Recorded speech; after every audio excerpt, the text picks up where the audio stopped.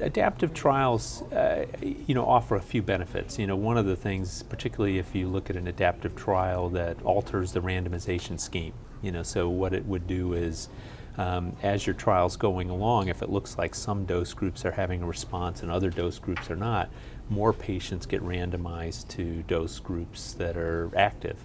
So what that does is it makes your trial more efficient. More people are going to go to informative dose groups, so you don't need to have as large a study.